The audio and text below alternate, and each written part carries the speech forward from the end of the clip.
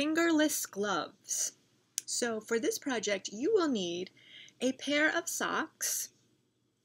They can be any kind of sock, but I just get like a thin cotton sock, and I like to use the ones that are short, like that. You can use ones that are knee socks, that's okay, but the best kind to use would be like a thin cotton sock, like these, okay? And they can be any color that you want. I just happen to have sort of these yellow ones with some purple. You need a pair of scissors, and optional are some sticky gems, okay?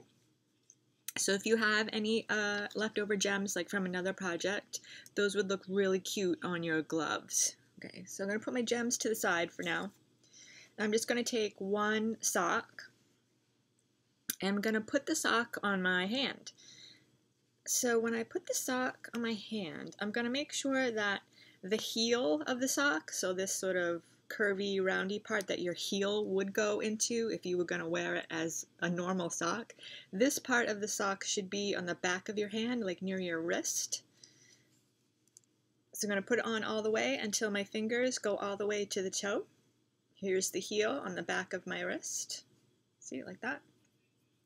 Okay, so now I'm going to spread out my fingers. So when I spread them out like that, you'll be able to see sort of this in between your fingers. It looks like a web, like a duck's foot. There's like a web in between the duck's toes. So it looks like a web here, a web between these fingers, and a web over here, and then one over here between your thumb and your pointer finger. Okay, so you're going to keep your fingers spread out like this. You're going to take your scissors, and you're going to cut a tiny little slit where the web is between your fingers. So I'll do the one that's right here. It's easier to see that one. So this is between my pointer finger or my index finger and my middle finger right here. Okay, so I'm going to cut a tiny hole. A tiny hole is all that's necessary. So it's just a little slit with my scissors. See how small that is? It only needs to be small like that because the sock is very stretchy, and the hole will get bigger later, so we only need a tiny hole for now. So now I'm going to do the next little hole right here. See, that's all it took, just a tiny, tiny little snip. Now I'll do the one between my ring finger and my pinky.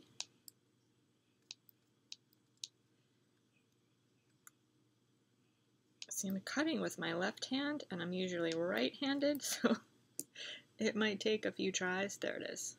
There's the other hole. All right. And then one over here between my thumb and my index finger.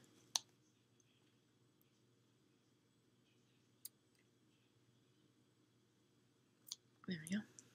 There's that one. And there's one more that we have to do where there isn't a web. So over here, where your pinky finger is, here's the end of my pinky. See, there's no web here, but I still need to cut a hole right here. So I'm just gonna pinch it with my other hand, the spot where I'm going to cut the hole. I'm just gonna pinch it like that. Take the sock off my hand. I'm still pinching that area. And then I'm gonna cut my little snip right there where I was holding it.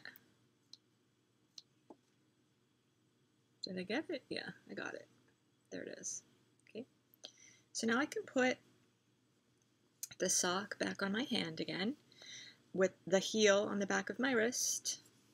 And I'm going to start to put my fingers through the holes. So I'll do my pinky first, and my ring finger.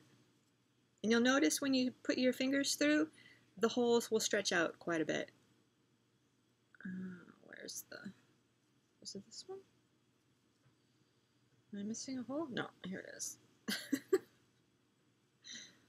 There. And then I can pull the sock down a little bit. I can pull it from here so it goes to the bottom of my fingers, or the base of my fingers right here.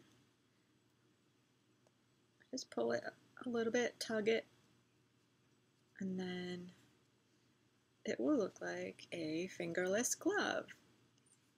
So if you don't like the heel that's right here, you can always trim this off. If you like, I like to leave it on. I think it looks kind of cool. Sometimes I leave it like that, and then sometimes I just kind of fold it like this. I don't know, I think it's cool. Okay, so for the gems that are optional, you can put gems on the back of your hand here. I don't recommend putting it on this side because you'd be doing things with your hands and the gems will come off. So I like to put the gems here on the back. But sometimes I put a few like right here on the side of my thumb. So I'll do a few here. I have some clear gems. Put like one right there.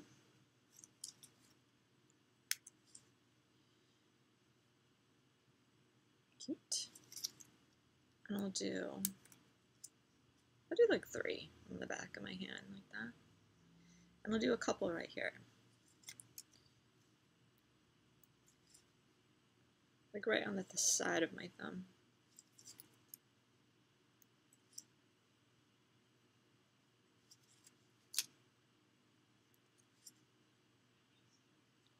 Like that.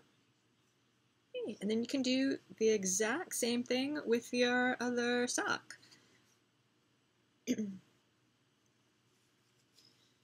So I'm just gonna do it really quickly here. So the heel's on the back of my wrist again.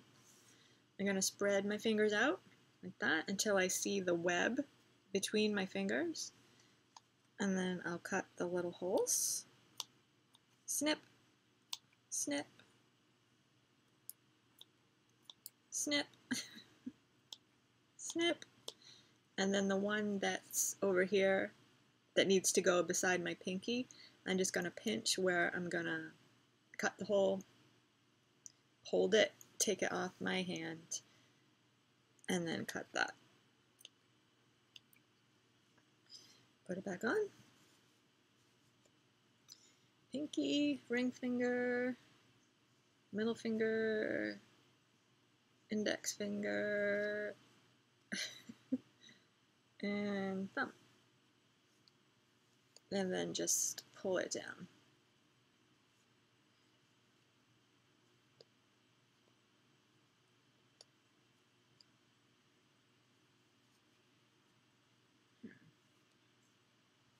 And there are your fingerless gloves. And I probably put some gems over here later. But that's pretty much it. It's pretty easy to do. It might be a little bit hard sometimes to spread your fingers out while you're trying to cut it, because it really works the muscles in your fingers when you're trying to go like that. But yeah, it's like a super easy project. You can use any kind of socks that you like. If you go to the store and you find a really cute pair of socks, like the color or pattern that you like, you can have a really cute pair of fingerless gloves, right? So I hope you have fun with this project, and I will see you in the next video.